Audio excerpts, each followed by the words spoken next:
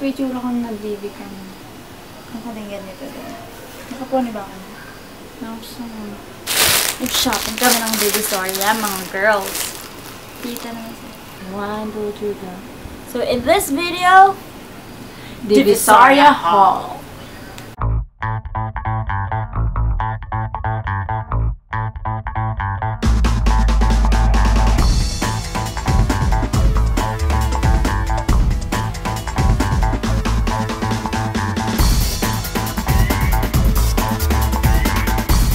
So, hello mga friends. I'm very available. Hello, we're back for more. Yes. So today, we're going to do our Divisoria haul. Oh. We went back to the Philippines for a few days because we attended our cousin's wedding. And of course, every time we go back to the Philippines, one of our itinerary would be Divisoria. Because wala kaming pera pangbili ng mga shopping. So, yun, nag-Divisoria kami. So, pero hindi to lahat sa Divisoria kasi meron din kayong mga binili from somewhere kung saan kami mga nagpunta. Yun. So, mag-start na tayo. Mga nakapangbayarang kami, so wala kaming makeup.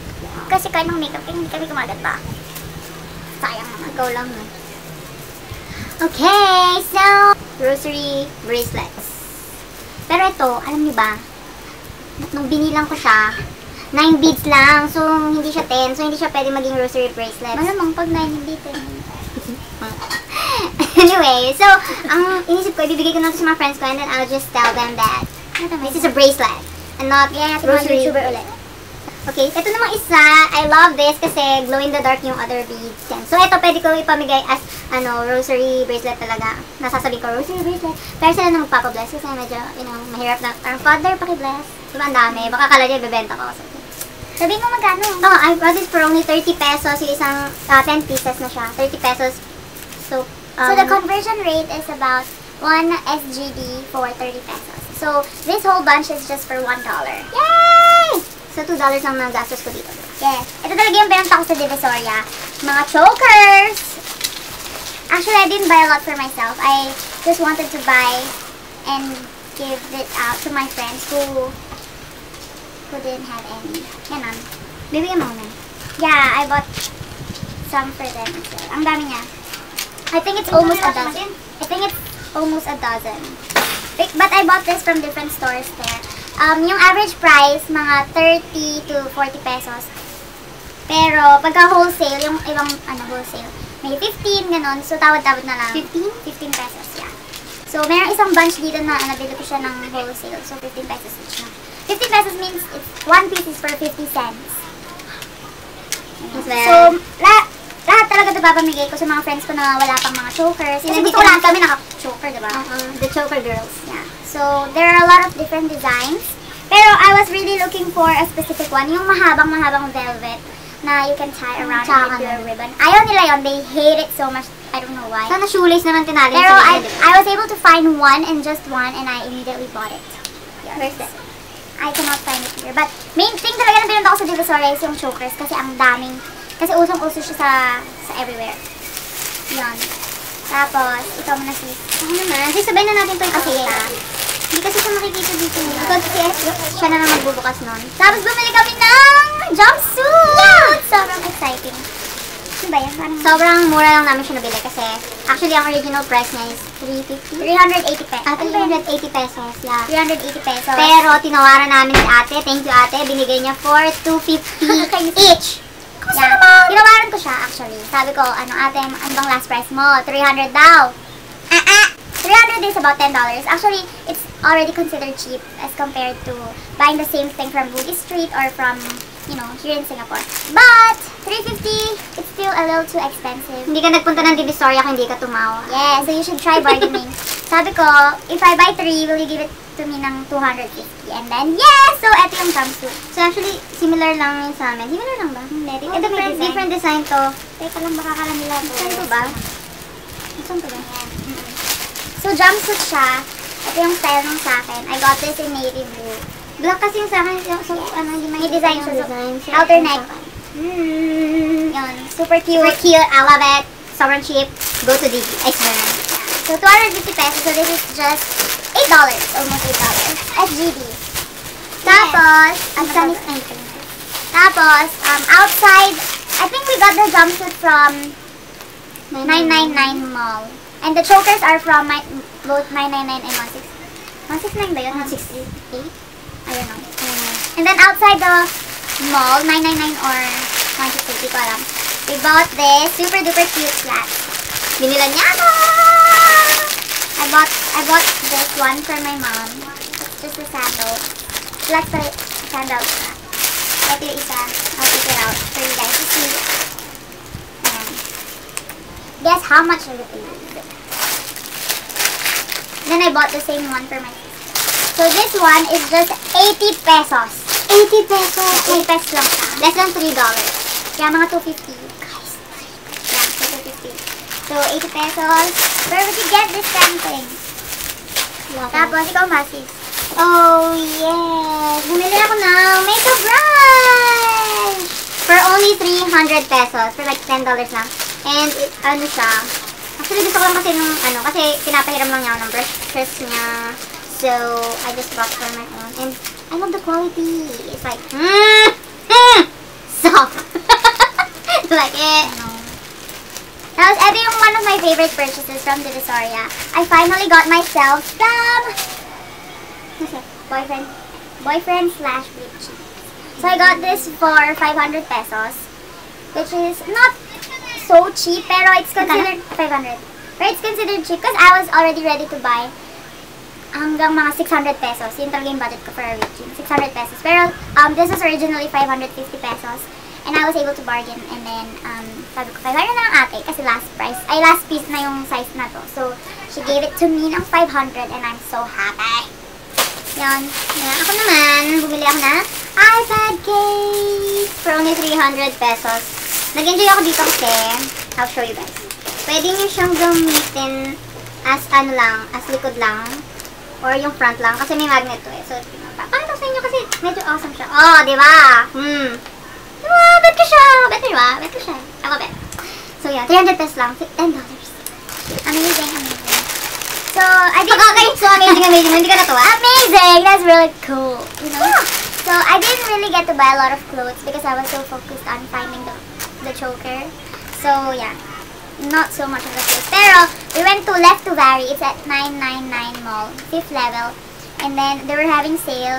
Buy 2, get 1 free. And 1 piece is just 50 pesos. So, some of you might know that I really love polka dots. So, I got 2 tops in different colors. And this is, bale, 3 pieces for 100 pesos. Pero my elder sister, the chubby one, the fat one, yan, secret.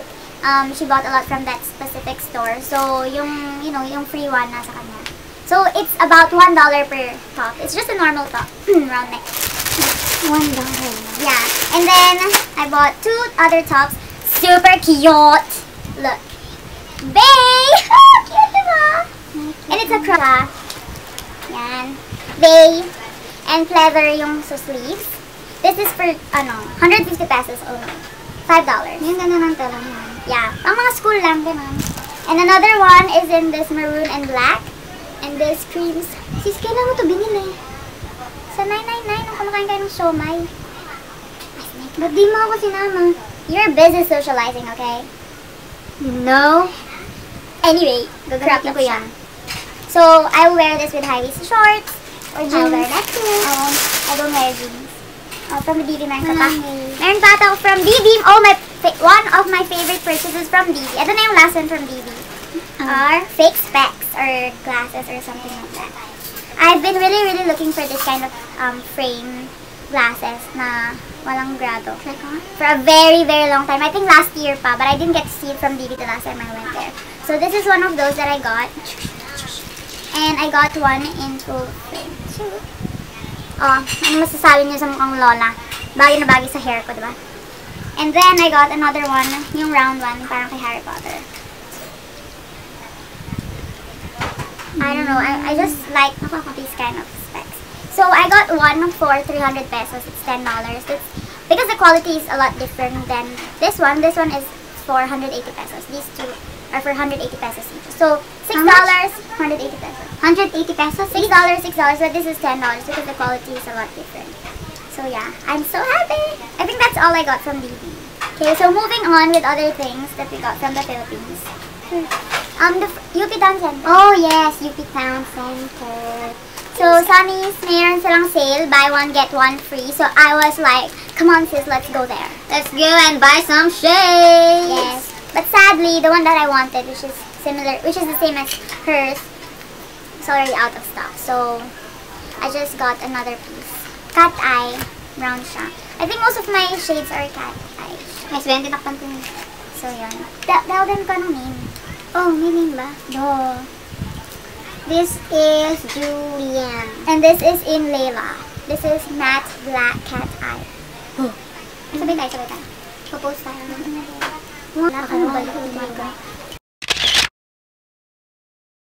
So anyway, eto siya. Feel namin maganda siya that time, pero ewan ko lang kung Feel ko maganda pa rin siya today. Yun. So, ano lang siya? For only 399 pesos. Yeah, but since it's buy one, take one, so it's lumalabas na 200 pesos lang siya. Favorite ko yung lalagyan niya. I love it. Kasi ang ganda ng... Hindi siya nakikita. Matte din siya. It's so pretty. Tingnan mo, ang cool, right? I also bought, kasi may nadaanan kaming baking store. Something. And I saw this. I was really looking for this kind of whisk na matigas siya. Especially pag yung, alam niyo na yung parang mga nagbe-bake, pag yung room temperature butter, hindi naman siya talaga super liquid, diba? So, kailangan mo pa rin siyang i-chorba. So, eto maganda kasi hindi siya naggagewang-gewang. Alam niyo ba yung sa amin dati, parang kailangan eto na yung hawak mo para lang mag-work. So like, see, it's so cool, right? It's only 185 pesos. Kasi may nakita akong magandang quality din sa IKEA for $8 to $9. Yeah. But for this one, it's about $6. It's about $6 only. Awesome. And since I like to make donuts, donut cutter! Yes! It's so cool. I'm so excited. How much is this? 150 pesos lang. $5 for this. So, it's good. Bye! Town Center National Bookstore. We bought this, cheap pen. Office G. MG Office G. 0.5. It's only 9 pesos each. Oh my gosh, guys. And maganda siya magsulat, in fairness. Yeah. Kasi naghanap kami ng pen na maganda at mura. And yung pinsan namin, nag-suggest siya na, si Pam. Siya daw ganito daw yung pen na ginagamit nila. Mura na, and it's so amazing. So, also, we went to this stationery store. Pape. Okay, let me try that. I think it's, Papa Melroti. For me, it's, Hey, Pamelroti. Anyway, you just read it. Yeah, bahala na kayo sa kanya-kanyang pronunciation. Yeah, so kanya-kanya naman yan.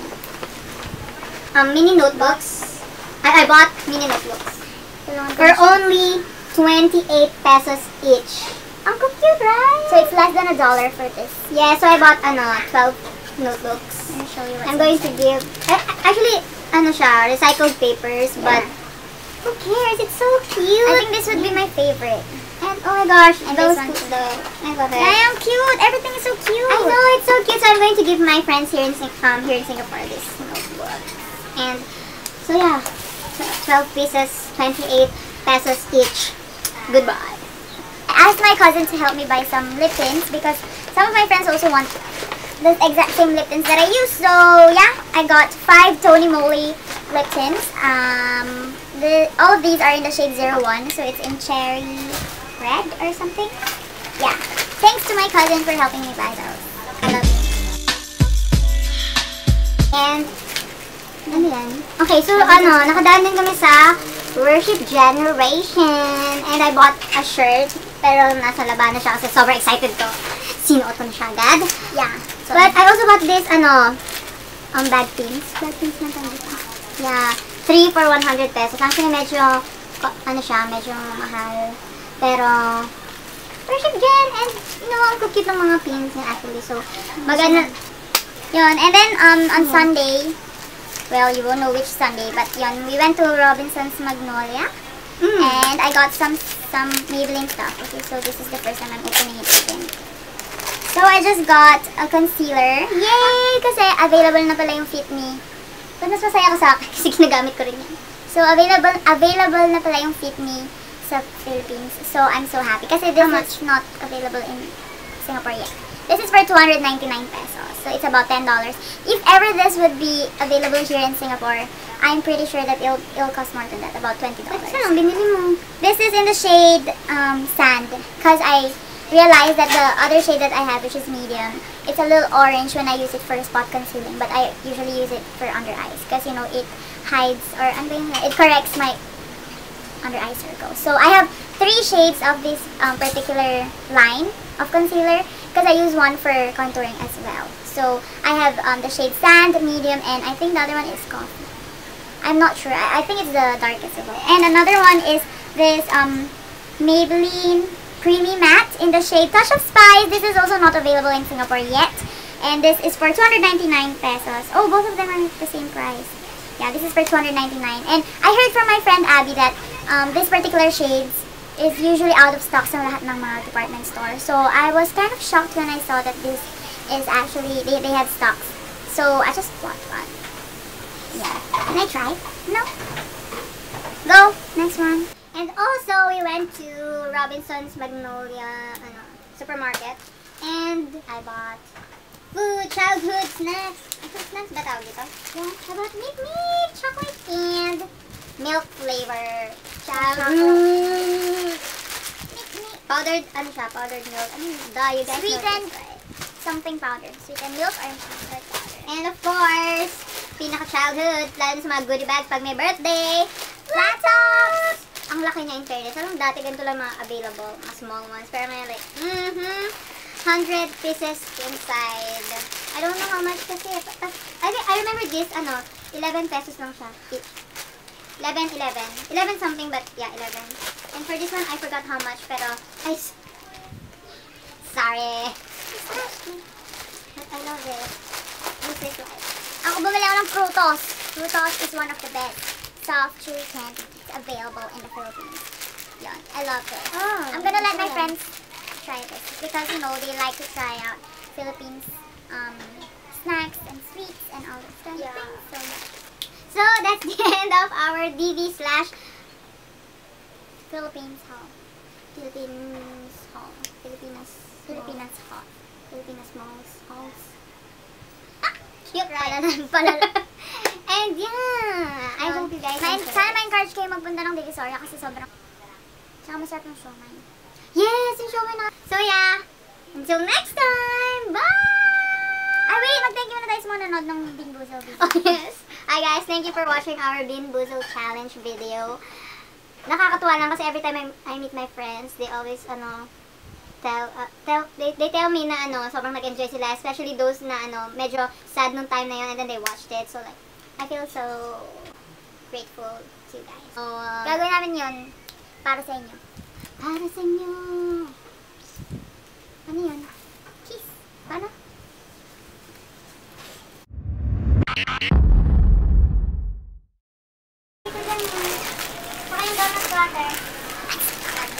She's looking for her stuff, and I'm just here, enjoying the purchases that I got.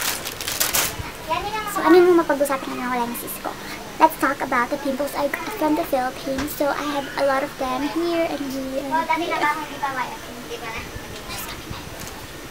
Kami sa show. Buksan na natin yung tatas.